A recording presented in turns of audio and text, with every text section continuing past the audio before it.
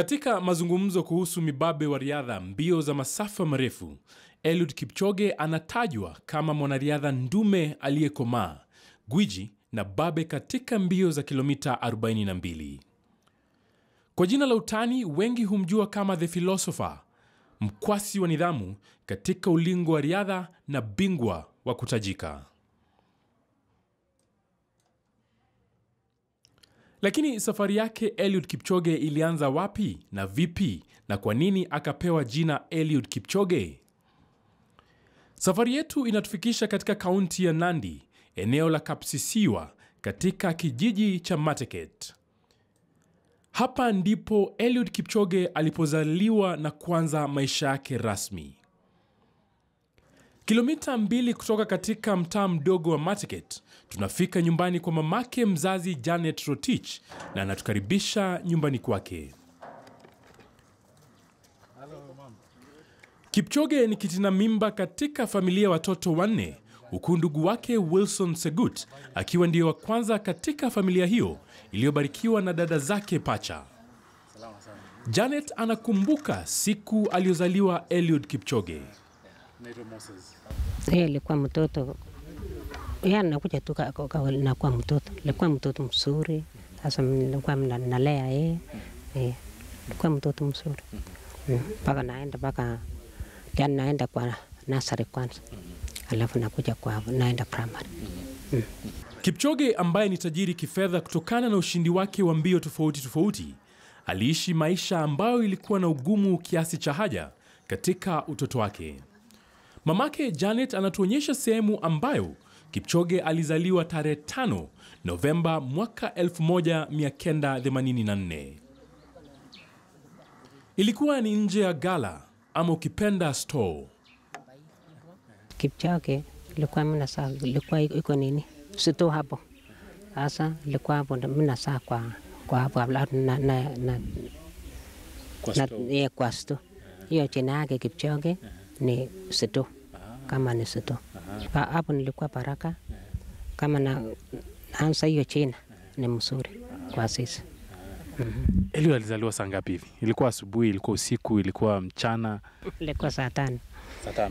Saa 5. Ya mchana ama usiku? Mchana. Unexpected marriage or almost some women and then midwife are going around. And then as they came, because I was the next neighbor, then after some few hours, I had the ululation. You know that cry, and you know the Kalenjin or the Nandi, we have about 4. So I knew that is a male, that's a boy. Yeah, that was the time that I realized a boy has been born here. In fact, I was at home during that time. Yeah, I can recall that time.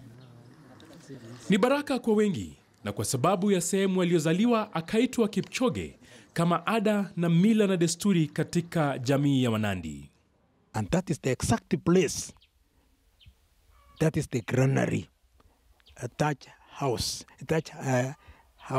granary, that's the place he was born. That is why he was called Kipchoge, because he was born near the maize granary. Wengi humjua Kipchoge kama jamaa aliyejaa nidhamu. Kwa wazi, mamake anajua umuhimu alivyosema wahenga, samaki mkunje angali mbichi. Na kwa hiyo Kipchoge aliadhibiwa ipasavyo alipokuwa mchanga. Alikuwa mtoto mzuri. Najua mtoto kama nataka kukubaa nini discipline. So utachuna kidogo. Alafu yeye kwa nini discipline. Kwa hiyo Eliud alichunwa kidogo, si sana. Alichuna. Si sana. Ilikuwa si sana. Kwa nachuna kidogo. He was a bright boy. He tried. Alikuwa mchangamfu. Alitufuata. Hakuna kazi ndio ameshinda yeye. Yeah. Alifanya juu chini kwa anafuata sisi. Hakuwa na mtu wa kucomplain sana. Akiwa na umri mdogo, ni hapa katika kijisoko kidogo eneo la Mateket, pamoja na wenzake walipenda kucheza voliboli. Nakutana na dadake mkubwa, alikuwa na haya ya kurekodiwa kwenye kamera zetu. Lakini ananiunganisha na marafiki zake wanaosimulia jinsi alivyopenda voliboli na katu hawakutegemea kuwa atakuwa mwanariadha guli. Eliud, we usually play fallible. And there is a shop that he was just staying there, akiuza. So Eliud has been our own. We've usually been playing with him here at his younger age before he began running. So Eliud, we believe that is our own. Nilimchua Eliud wakati tulivyokuwa wadogo. Tulikaa na Eliud at the humble ground. Mpaka Eliud alikuwa na jitahidi sana kwa kazi yake. Eliud alikuwa na hope kwa maisha yake. Kulingana na ndugu yake mkubwa, michezo imeanza katika familia yao kwa muda mrefu. Familia yetu ndio tulikuwa nakimbia lakini hatukutake interest ya kukimbia sana. Lakini familia yetu tunaona kuna watu walikimbia hata father was high jumper. Yeah, he was in athletics. So he has tried up to run. Yeah. And we are seeing he is running. Katika ujana wa Kipchoge, mama wa babake Eliud, hapa nyumbani wanamuita Gogo, alikuwa nguzo muhimu katika maisha ya Eliud Kipchoge na familia yake. Naelezo kwamba Cecilia Minginyi, ambaye ana umri wa karibu miaka 120, alimfunza utu katika ujana wake. Kipchoge anaishi maisha ya kiheshima na unyenyekevu, na familia yake inajivunia kuwa naye kama kielelezo bora katika jamii. Watoto wangu wamekuwa mzuri. Sisi zamani tulikuwa sisi hakuna kitu.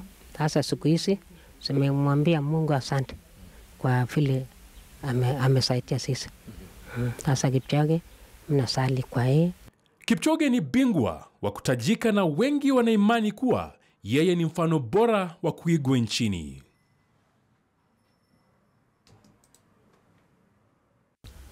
Hapa ndipo Eliud Kipchoge alipozaliwa miaka 34 iliyopita. Hivi sasa ameng'aa na kote ulimwenguni anatambulika na atazidi kutambuliwa. Moses Wahisi,